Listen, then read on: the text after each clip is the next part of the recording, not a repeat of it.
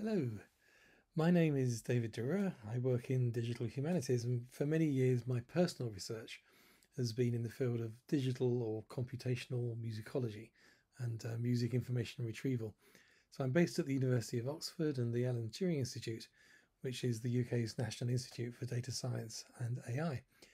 Today I'm going to tell you about my digital musicology journey because it's also been a journey in computational archival science. I hope you'll find this interesting and perhaps get some useful glimpses of ideas and practices. Before I go any further, I want to thank my many colleagues who've shared this journey with me over the last 2 decades. So while this talk is a personal view, all the work I'm presenting has been done in collaboration with an amazing group of people to whom I'm immensely grateful. In fact, I think it will become apparent that community is one of the themes of this talk. Thank you to all these people and more. I'm going to start by talking about digital scholarship and show you a couple of big picture lenses which establish the perspective for the rest of the talk. These are social machines and citizen science. Then, with even more alliteration, we take a look at music in particular with a quick tour of several projects, and we pause amidst this to think about automation and artificial intelligence, which is the theme of our creative journey to the end of the talk, and I'll finish with some reflections.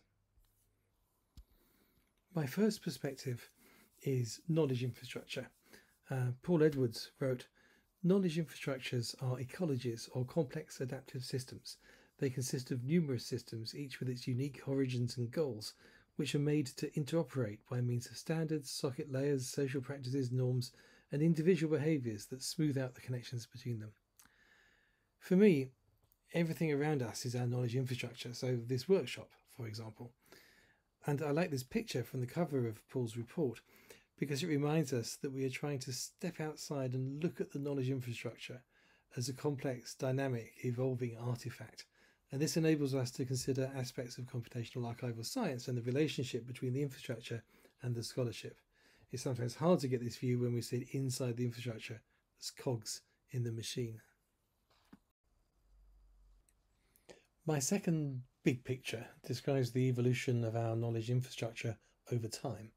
So on the vertical axis here, we have the increasing computational capability, more cores, more memory, it's Moore's law. This is a really well understood and well forecast axis. On the horizontal scale, we have more people, the increasing engagement of scholars and citizens alike in the digital online world. And you can have some fun putting things on this picture. So for example, Science 2.0 is over on the right, while cyber infrastructure, e-infrastructure, is up towards the top. The really interesting space for our discussion today is that top right quadrant, where people and compute are coming together at scale. And that's the space of digital scholarship today. And we can ask, where is it going tomorrow? So we're seeing increasing automation, for example, to deal with scale. And this, for me, is very much the space of computational archival science. As time goes on, we might run out of people, but the computers seem to be getting more powerful and more informed by more data as they learn from us. So we have an important machine learning dimension too. This is a really complex socio-technical space, and it goes by many names, from social computing to human computation. We don't have so much theory to describe it and to design in it, but one that I've used a lot is this idea of social machines. So back in 1999, before social media as we know it today, Tim Berners-Lee wrote, "Real life is and must be full of all kinds of social constraint, the very processes from which society arises. Computers can help if we use them to create abstract social machines on the web, processes in which the people do the creative work and the machine does the administration." So that's a really important principle of empowerment. Computers assisting humans, not replacing them. But the rest of that quote is often missed out, but it's crucial. The stage is set for an evolutionary growth of new social engines. The ability to create new forms of social process would be given to the world at large, and development would be rapid. And that is exactly what happened since 1999. Look at the new social processes that emerged in social media like Twitter, and the speed that this occurred. So let's look at a social machine in our knowledge infrastructure, a scholarly social machine, citizen science. So Zooniverse, for example. which comes from the next building to me in Oxford, is a major citizen science platform which reaches across all disciplines. Now, it started off with one project, Galaxy Zoo, and then it became a platform with new projects being released all the time, and then evolved again so that anyone can build a project. So it's a platform for creating social machines, and it certainly demonstrates scale, with 500 million classifications now by over 2 million volunteers. Why is Zooniverse a social machine for citizen science and not just crowdsourcing? Now, this was explained to me many years ago on a blackboard in the physics building. The crowd of humans could each make independent classifications of galaxy images, and this would provide the scientists with statistical outcomes that they want. But what actually happens in Zooniverse is that the volunteers have their own discussions, and through this they have made their own discoveries. So this human-to-human interaction is, for me, what makes it a social machine.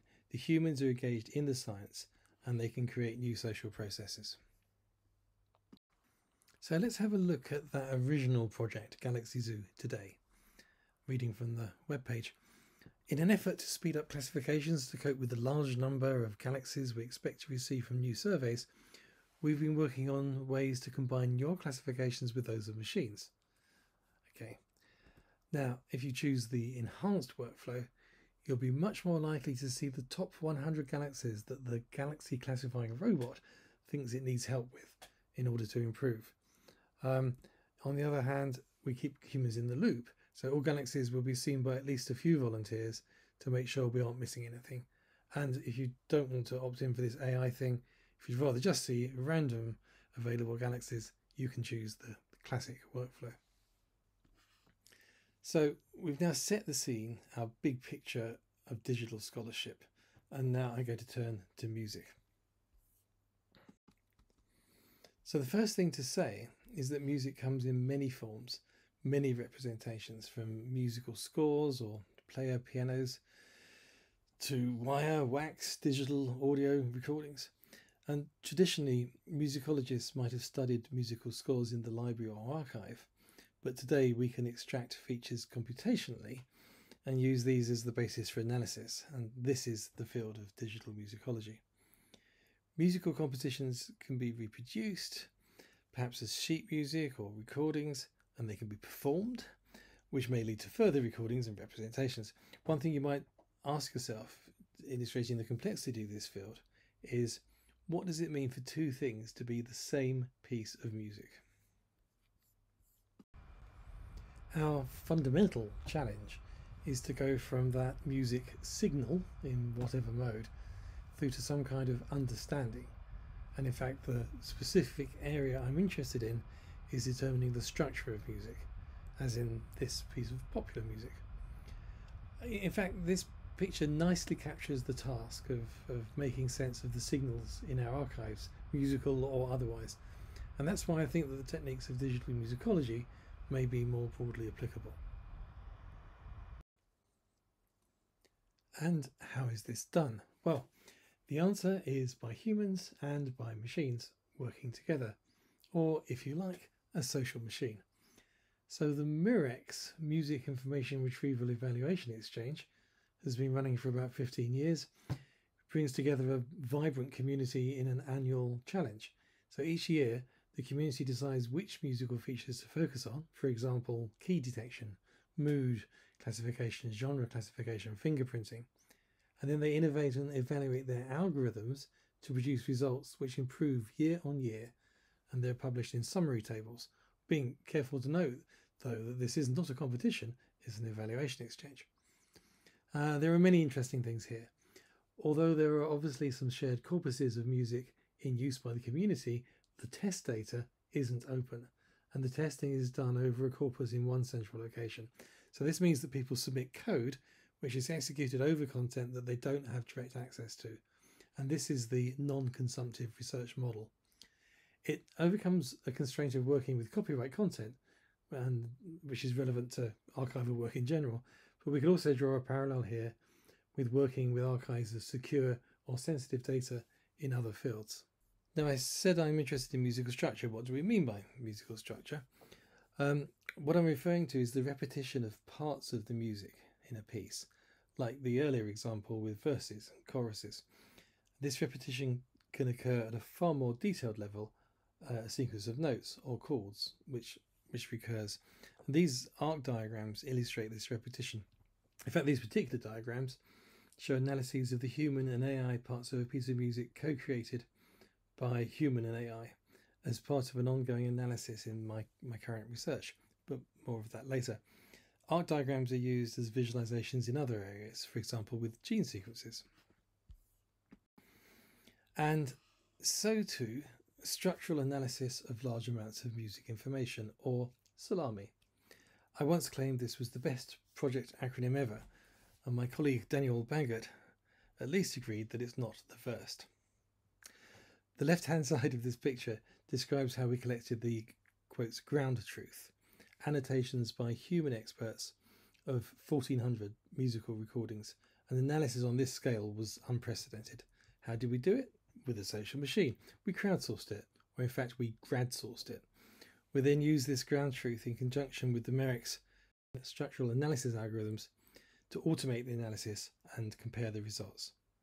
And just to note, therefore, that Murex is a social machine too. We asked our annotators to identify both large-scale and small-scale structure, and we set out to avoid conflation of music similarity, function, and instrumentation. So to give an example, our earlier piece had a chorus and an outro. They have different functions and different labels, but what if they were the same bit of music? So we designed the annotation scheme carefully based on several previous studies. The tool we used for annotating the pieces is called Sonic Visualizer. So the student first listened through the song and marked the structural boundaries as they first perceived them. Then in the second listening, they adjusted boundaries and added those lowercase labels. And in the final passes, they added the uppercase, the function, the lead instrument labels. It was a time-consuming process. Here you can see an example of some of the timestamps annotation. And the results of these analyses were published as a dataset on GitHub and a paper in the Izmir conference. Finally, we were able to compare the humans with the algorithms, and the interactive tool enabled the music to be played back and navigated by structure, and we could compare apparently similar fragments by playing them back simultaneously. And I felt that this tool alone was an interesting outcome of our information retrieval exercise, because it allows easy navigation of the archival content based on annotation, something that Computational Archival Science can help with. As Murex has progressed, some scholars have noticed that there seem to be some limitations that prevent results going beyond a certain point. This has been described as a glass ceiling, and it's an interesting kind of meta result in our Murex social machine as we study the studies. So one contention is that we need the musicologist to bring in some music theory to move this to a higher level. After all, digital musicology doesn't set out to replace musicologists, but to enable and empower them. So Transforming Musicology was a project in the Arts and Humanities Research Council Digital Transformations Programme. Essentially, the strapline was, digital has transformed music, now it's time to transform musicology. And credit to project lead Tim Crawford at Goldsmiths for this vision. Again, I'm just going to highlight a couple of aspects which I think inform computational archival science.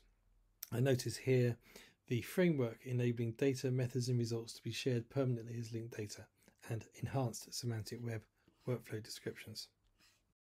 The team in Oxford has successfully used linked data through multiple projects, including Salami, Transforming Musicology, and most recently the International Linked Art Project. And with credit to Terry Numika-Fuller, here's one of the semantic web ontologies from Transforming Musicology in full colour.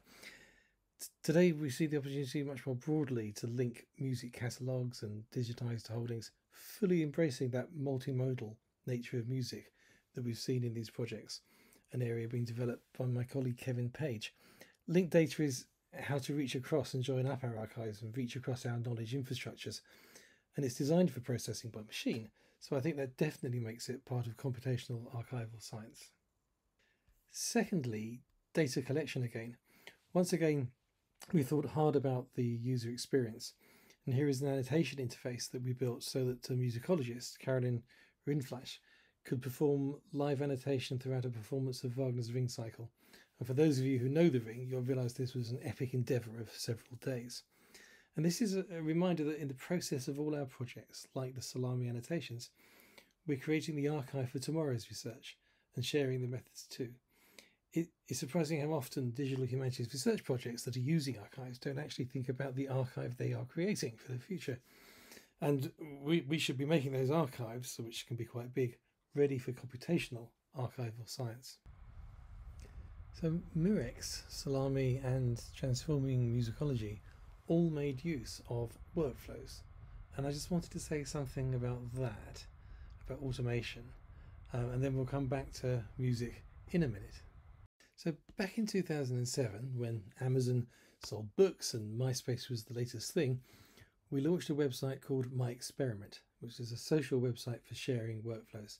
And the sort of workflows shared on My Experiment are computational. They're executed by computer in silico, if you like. They are a means to automation in our research, much needed as our data volume scaled up.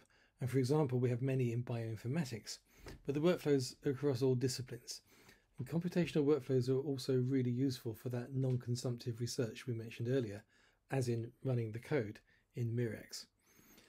So sharing workflows is a way of sharing methods and a way of recording and reproducing our research for our communities and for our future selves. And there's been a lot of emphasis on data sharing. And of course, this is a really good thing, but I would argue that sharing the processes is important too, at least as important. Well, maybe even more important. At the Joint Conference on Digital Libraries in 2013, I used this slide to talk about the future. It came from working with My Experiment and realising that workflows could be run automatically and that they could be repaired automatically, a sort of autonomic curation. So imagine dropping a new data set into a repository and a new set of papers are produced automatically because you triggered the workflows. In practice, a great many workflows are essentially doing housekeeping. They're actually helping just to curate the archive, which of course is hugely important too. And I think that definitely makes them part of computational archival science. The other thing we did in My Experiment was introduce the notion of research objects. These were workflows bundled with their related data, inputs, outputs, tests, papers, slides. They're uniquely identified and they're shareable. So we introduced research objects to the world in a paper back then controversially entitled "Why Linked Data is Not Enough for Scientists." And so we fast forward to FAST, Fusing Audio and Semantic Technologies, our next music project. It's an acronym, but it's not Salami.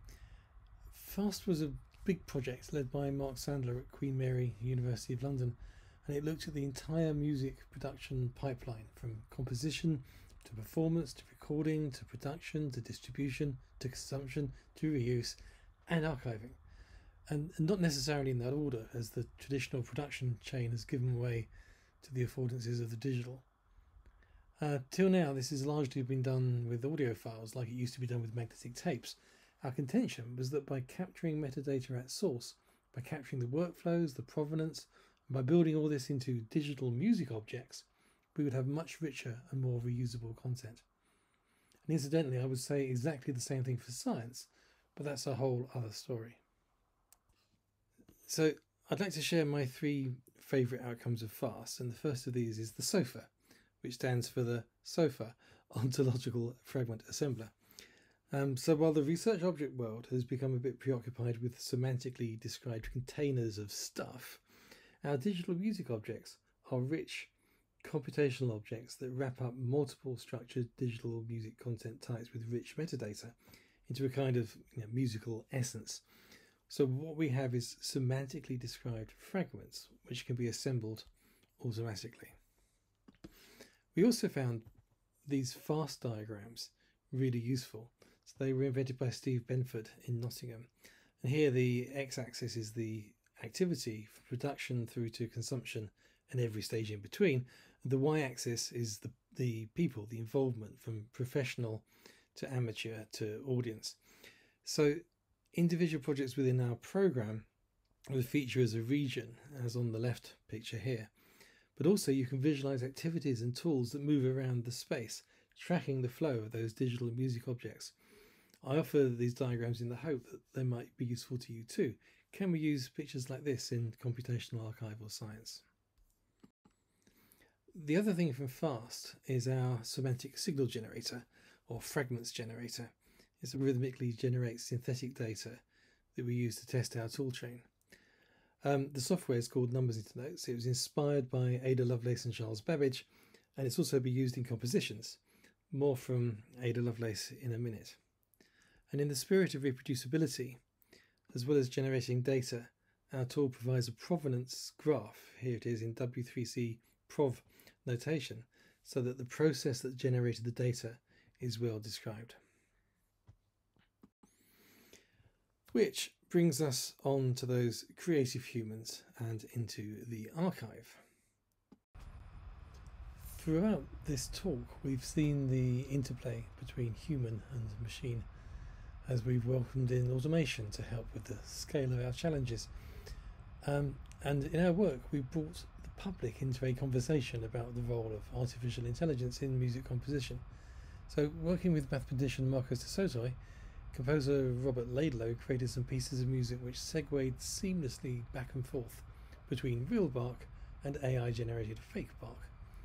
These were performed by human in front of audiences who then had to decide when the composer was human and when AI by holding up coloured cards. So this was performed at the Barbican Centre in London, at the Royal Northern College of Music, and at the 2019 Royal Institution Christmas Lectures. You can find that last one online in Lecture 3, How Can We All Win?, just before the closing credits. But our goal isn't human versus machine, like some blockbusting movie. Our goal is to explore how AI can assist humans co-creatively, which is what this talk is about. Robert Laidlow went on to compose Alter, the first contemporary classical composition that was created both with AI and about AI. For Alter, Rob used archival content. So we took the transcriptions of Lovelace correspondence in the Bodleian Libraries, box 170, and we used it to create a kind of Lovelace ghost, which Rob prompted to generate the text for the piece. But the English language models used popularly in AI today are typically based on the web, and what we needed was the 19th century language model. So we trained our AI on some of the content of the electronic Enlightenment corpus, also at the Bodleian. In a way, we needed the literature and language that Lovelace would have consumed. And this suggests an interesting future line of work, where we build ghosts of historical figures based on their book collections, their personal libraries. It's also raised for us the vexed question of whether to train our Lovelace on the works of Byron, since her mother evidently denied her access to her father's work. Anyway, what we have here is a computational and creative response to archival content. Is that computational archival science? Which we turn to now, as this talk draws to an end. And so we close by returning to that opening conversation about knowledge infrastructure. I'm hugely grateful to my colleagues in the computational archival science community, several of whom can be seen in this picture, which looks a little bit too much like a 1970s prog rock gatefold. I hope I've illustrated a few practices from my digital musicology world, which might inform our discussions. So feature extraction, navigation, linkage, automation, creative responses. And we've seen the computational use of the archive by researchers, but also the use of computational tools to curate the archive and to support search and discovery, or even to do research. And I hope you find that the lens of social machines is useful too. I leave you with a future research topic, another meta-analysis. So scholarly primitives were described by John Unsworth to refer to some basic functions common to scholarly activity across disciplines over time, independent of theoretical orientation. And they are functions that form the basis for higher level scholarly projects, arguments, statements, interpretations. And rather than a definitive set of primitives, they provide a method for reflection. So for example, they've been revisited in the context of crowdsourcing by our colleagues at King's and in my work on scholarly social machines with Pip Wilcox at the National Archives. And some of our primitives are shown here. My question to you is, what are the scholarly primitives in the context of computational archival science. And to close, a famous quote from Marshall McLuhan: "We become what we behold, we shape our tools, and then our tools shape us." And when I talk about knowledge infrastructure, I sometimes say we shape our research tools, and then our tools shape our research. Because although we like to think that the infrastructure responds to our research questions, we also know that it can influence those questions. And for archives in particular, perhaps we might say we shape our archives and then our archives shape us, which I think is a powerful statement and something gaining increasing recognition. So, what do we behold in computational archival science? Because that is what we will become. Thank you.